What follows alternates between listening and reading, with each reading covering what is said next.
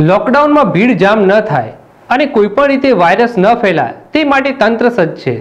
જામનગરની જિલ્લા પ્રશાસન દ્વારા કેદીઓ અને તેમના પરિવારજનો વચ્ચે ઈ મુલાકાતની સુવિધા શરૂ કરાઈ છે।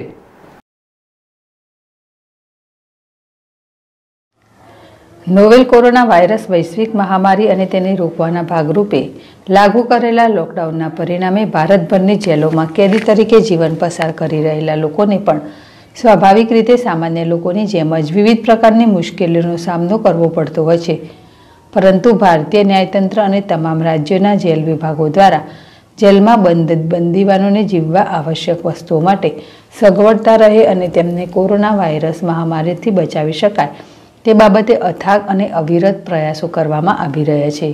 આ પ્રયાસોના ભાગરૂપે ગુજરાત જેલ વિભાગ જેલોના ડાયરેક્ટર અને ઇન્સ્પેક્ટર જનરલ ડોક્ટર કેમી લક્ષ્મીનારાયણ રાવના માર્ગદર્શન હેઠળ વિવિધ પગલાં ભરી બંદીવાનો માટે સગવડતા ઊભી કરી તેમને કોરોના વાયરસથી બચાવવામાં મોખરી રહ્યું છે।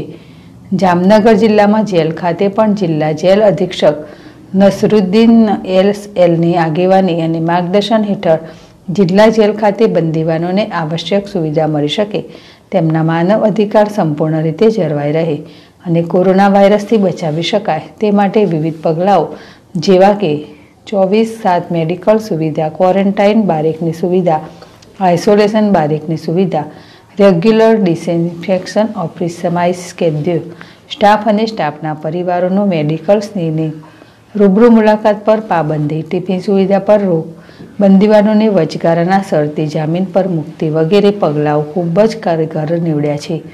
વર્તમાન પરિસ્થિતિ અને બંદીવાનોને જરૂરિયાતો અને તેમના અધિકારોને ધ્યાને લઈ જિલ્લા જેલ અધિક્ષક જામનગર દ્વારા કેટલાક વધુ પગલાઓ લઈ સુવિધાઓ ઊભી કરવાનો નિર્ણય કરવામાં આવ્યો છે, જેમાં મની ઓર્ડરની સેવા, ઈ મુલાકાત સુવિધા, સેનિટાઇઝેશન બોક્સ દ્વારા ડિસઇન્ફેક્શન પગલાં લેવામાં આવ્યા છે। આ સુવિધાનો લાભ લેવા માટે કેદીઓના વિશ્વભરમાં કોઈપણ જગ્યાએ રહેતા પરિવારજનો મિત્રોએ પ્રથમ પોતાના મોબાઈલમાં વિડીયો મોબાઈલ એપ ડાઉનલોડ કરવાની રહેશે। ત્યારબાદ વેબસાઇટ ઇમ્પ્રેશન nic.in પર ઈ મુલાકાત સેક્શનમાં જઈ રજીસ્ટ્રેશન કરવાનું રહેશે। જામનગર જિલ્લામાં હાલ 61 કેદીઓને સરકારના આદેશ મુજબ કોવિડ-19ની મહામારીના અનુસંધાને વચગાળાના જામીન આપેલા છે। હર્ષલ ખંડેરિયા, ZSTV, જામનગર।